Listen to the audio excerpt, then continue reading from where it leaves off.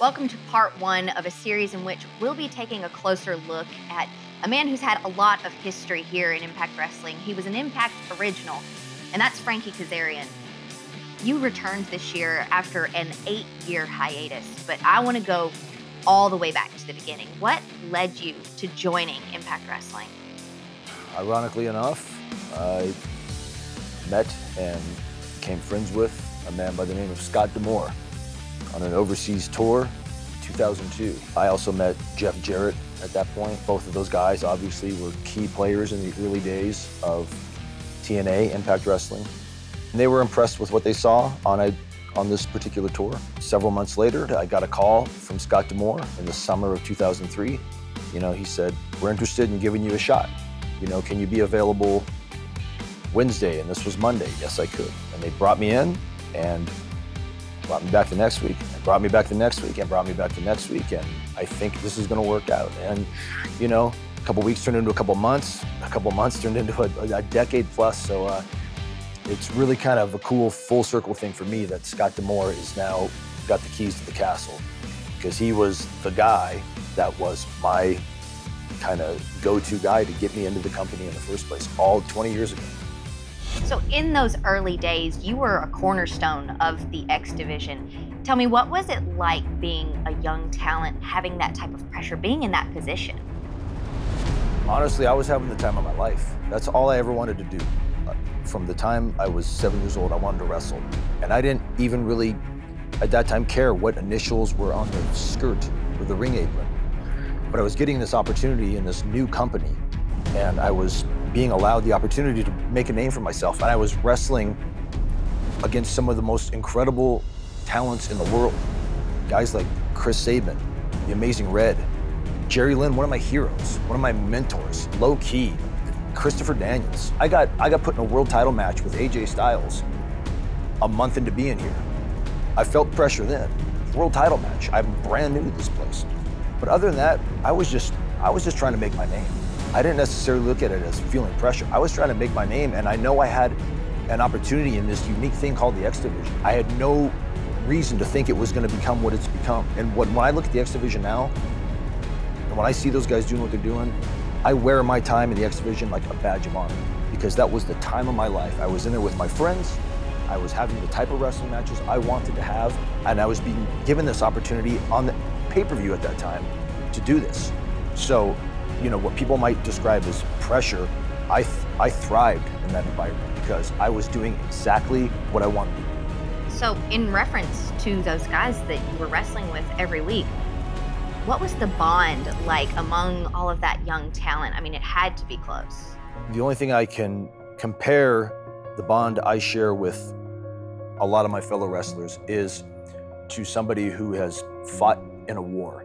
And I can certainly never put myself in that position, but I've heard stories about guys in foxholes together, and when they come home, they have this bond, this something that connects them forever.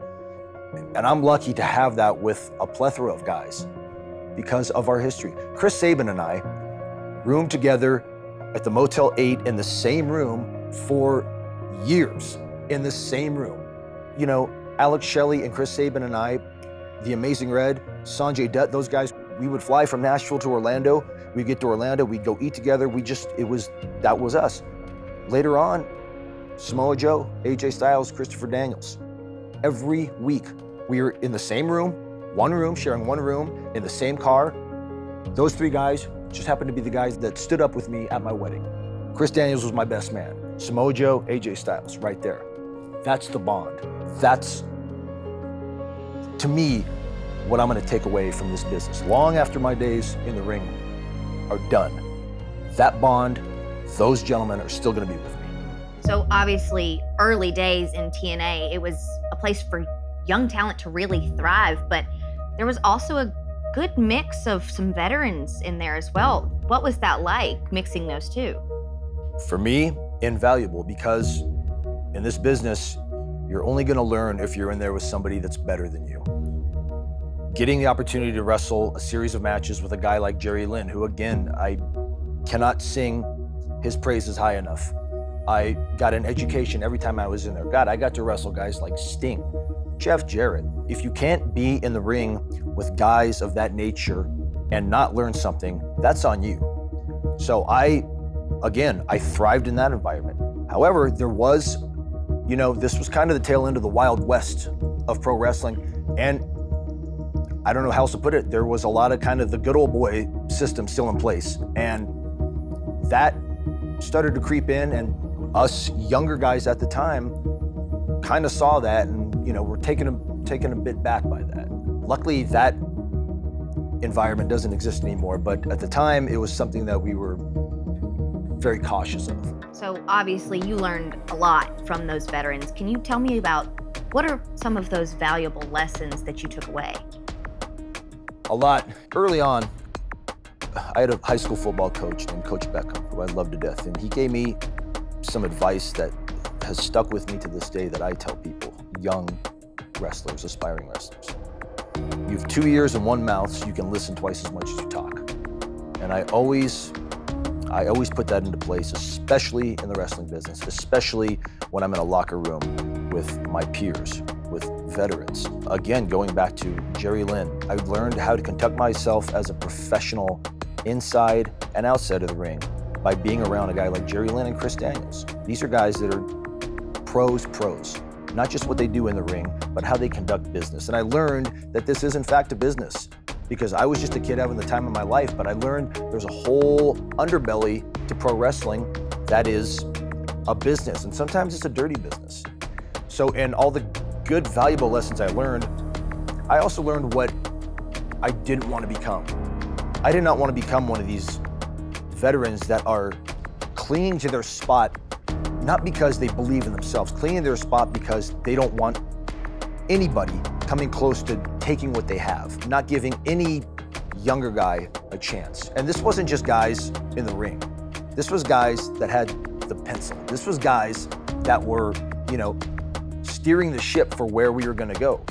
I saw a lot of nastiness. I saw a lot of ugliness. I saw a lot of angry old timers who, had no room for what we were doing in the X division. I saw a lot of bitter people clinging to a spot.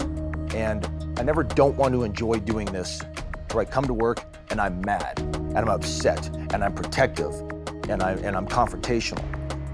There was a lot of that. And there was more of that than I liked. And I saw the dirty business side of this creeping into what I loved, and it begins to take a toll on you. This business takes a toll on you physically, but it takes way more of a toll on you emotionally.